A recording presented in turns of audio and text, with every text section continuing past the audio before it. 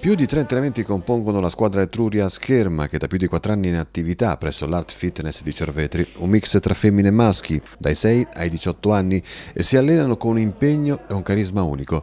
E seguiti dalla loro insegnante, Marcella Lessova, tra spada, fioretto e sciabola, coltivano una passione di cui sono orgogliosi. Per me è bellissimo perché mi dà anche tante soddisfazioni, perché ormai sono tanti anni che lo faccio, quindi Come mai ti sei avvicinato alla scherma? mi piaceva molto da bambino.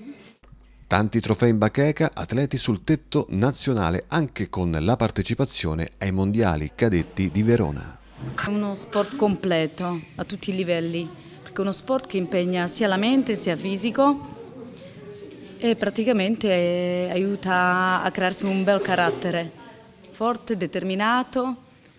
È uno sport molto impegnativo perché comunque i ragazzi per raggiungere obiettivi e per migliorare anche le loro performance personali devono lavorare tanto, sacrificarsi tanto e avere tanta costanza.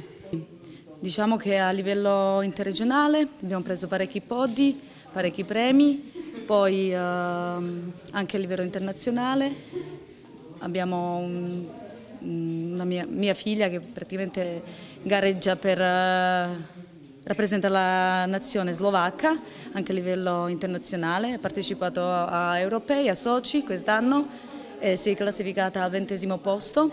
Avete voglia di crescere? Tra qualche anno avete qualche sogno nel cassetto?